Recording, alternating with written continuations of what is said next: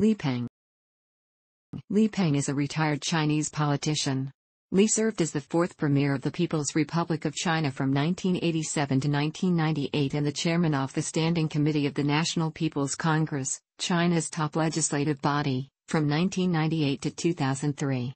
For much of the 1990s, Li was ranked second in the Communist Party of China hierarchy behind then-Party General Secretary Jiang Zemin. He retained his seat on the CPC Politburo Standing Committee until 2002. Li was the son of an early communist revolutionary, but was orphaned as a child when his father was executed by the Kuomintang. After meeting Zhou Enlai in Sichuan, Li was raised by Zhou and his wife, Deng Yingqiao. Li trained to be an engineer in the USSR and worked at an important national power company after returning to China. He escaped the political turmoil of the 1950s, 60s, and 70s due to his political connections and his employment in the company. After Deng Xiaoping became China's leader in the late 1970s, Li took a number of increasingly important and powerful political positions, eventually becoming premier in 1987.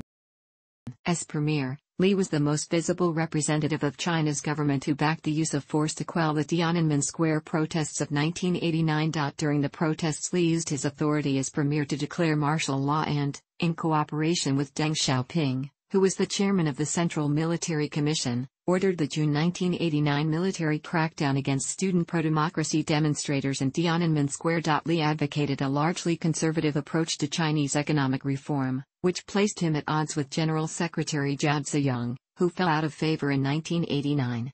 After Zhao was removed from office, Li promoted a conservative socialist economic agenda, but lost influence to incoming Vice Premier Zhu Rongji and was unable to prevent the increasing free market liberalization of the Chinese economy. During his time in office, he helmed the controversial Three Gorges Dam project. He and his family managed a large Chinese power monopoly, which the Chinese government broke up after his term as premier expired. Li was born as Li Yuanpeng, in Shanghai French Concession, but with ancestral roots in Chengdu, the capital of Sichuan province. He is the son of writer Li Shuoxun, one of the earliest CPC revolutionaries, who was the political commissar of the 20th Division during the Nanchang Uprising. In 1931, Li was orphaned at age 3 when his father was executed by the Kuomintang for treason and for support of armed splitism. It was generally believed that Li was adopted by Zhou Enlai and Deng Yingqiao, but this was refuted by Li himself in 2014 in his own memoirs. According to Li, he met Deng in Chengdu in 1939, who then took him to Changchun to meet Zhou. Zhou was in the communist base of Yan'an, and they did not meet until late 1940. In 1941, when Li was 12, Zhou sent Li to Yan'an, where Li studied until 1945. As a 17-year-old, in 1945, Li joined the Communist Party of China. Like other Communist Party cadres of the third generation, Li gained a technical background. In 1941, he began studying at the Institute of Natural Science in Yan'an. In 1948, he was sent to study at the Moscow Power Engineering Institute, majoring in hydroelectric engineering. A year later, in 1949, Zhou Enlai became premier of the newly declared People's Republic of China. Li graduated in 1954. During his time in the USSR, Li was the chairman of the Chinese Students' Association in the Soviet Union. When Li returned to China in 1955, the country was firmly under the control of the Communist Party. From the time of his return until 1979, Li engineered and managed a number of major power projects across China, beginning his career in Manchuria. Li survived the upheavals of the Cultural Revolution unscathed, due largely to his placement as director and party secretary of the powerful and influential Beijing Electric Power Administration, and due to his family contacts in powerful communist circles. Li advanced politically after the ascent of Deng Xiaoping, and served as the Vice Minister and Minister of Power between 1979 and 1983. In 1982 to 1983, Li served as the Vice Minister of Water Conservancy and Power. Much of Li's rapid political promotion was due to the support of party elder Chen Yuan. Li joined the Central Committee at the 12th National Congress in 1982. In 1985, he was named Minister of the State Education Commission, and was elected to the Politburo and the party secretariat. In 1987, Li became a member of the powerful Standing Committee. In November 1987, after Premier Zhao Ziyang was promoted to General Secretary, Li became acting Premier.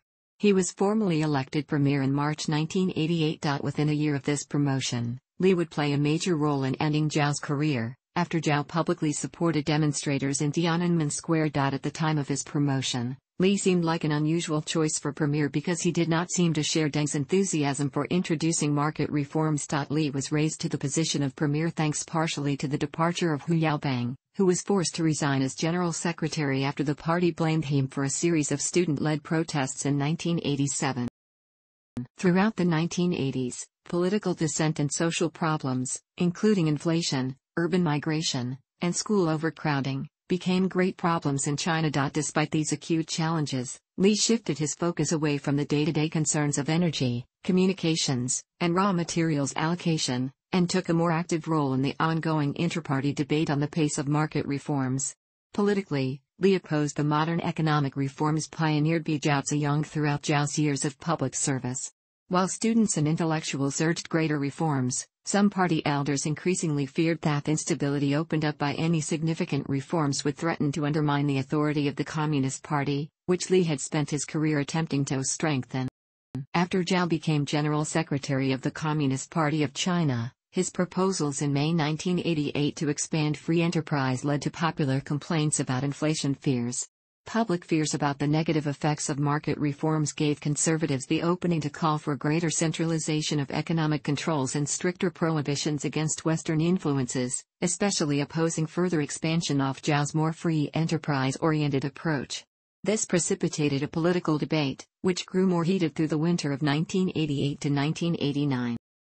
The Tiananmen Square protests of 1989 began with the mass mourning over the death of former General Secretary Hu Yaobang, widely perceived to have been purged for his support of political liberalization. On the eve of Hu's funeral, 100,000 people gathered at Tiananmen Square. Beijing students began the demonstrations to encourage continued economic reform and liberalization, and these demonstrations soon evolved into a mass movement for political reform. From Tiananmen Square, the protesters later expanded into the surrounding streets. Nonviolent protests also occurred in cities throughout China, including Shanghai and Wuhan. Looting and rioting occurred in various locations throughout China, including Shenzhen and Changsha. The Tiananmen protests were partially protests against the affluence of the children of high-ranking Communist Party officials, and the perception that second-generation officials had received their fortunes through exploiting their parents' influence.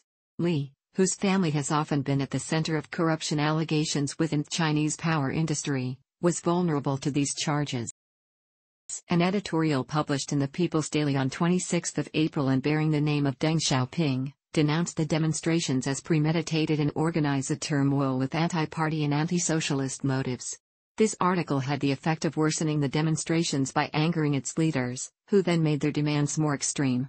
Zhao Ziyang later wrote in his autobiography that, although Deng had stated many of these sentiments in a private conversation with Li Peng shortly before the editorial was written, Li had these comments disseminated to party members and published as the editorial without Deng's knowledge or consent.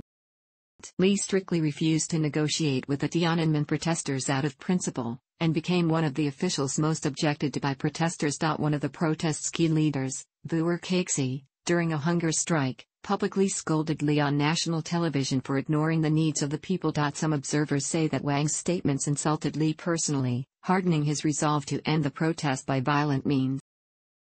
Among the other senior members of the central government, Li became the one who most strongly favored violence. After winning the support of most of his colleagues, apparently including Deng Xiaoping, Li officially declared martial law in Beijing on May 20, 1989, and the protests were brutally crushed by the military on 3–4 June. Most estimates of the dead range from several hundred to several thousand people. Li later described the crackdown as a historic victory for communism, and wrote that he feared the protests would be as potentially damaging to China as the Cultural Revolution had been.